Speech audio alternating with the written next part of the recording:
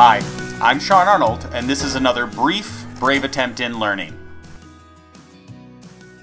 Hey there, I'm Sean Arnold, and we're going to be exploring how you can save and import worlds in Minecraft Education Edition. There is no save button in Minecraft, and there is no undo either. If you happen to set off some TNT and blow up what you were working on, well, you've just made a mess that you've got to clean up, same as your Legos. There are some workarounds, though. You can save yourself a few headaches by planning in advance. Just head to the settings of your world, scroll on down, and select Export World. Now you can export it to either an online drive or to your desktop. You can edit it with the student's name and the date. I recommend exporting it between almost every session that your students are doing, so the most they ever lose is one class worth. Similarly, you can just copy the world. You'll find it renamed as a copy there in your world files, and you can go ahead into settings and just give it a new name.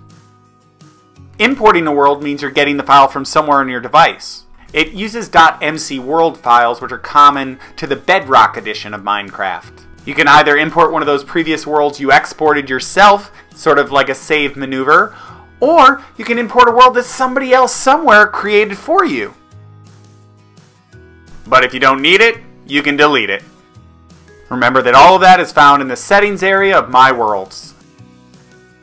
So don't forget to be exporting or copying your worlds to save yourself those headaches and make your Minecraft experience that much more enjoyable and easy to do. Thanks so much for joining me, and if you found it helpful, like, subscribe, and check out any of the other Minecraft education videos here. See ya!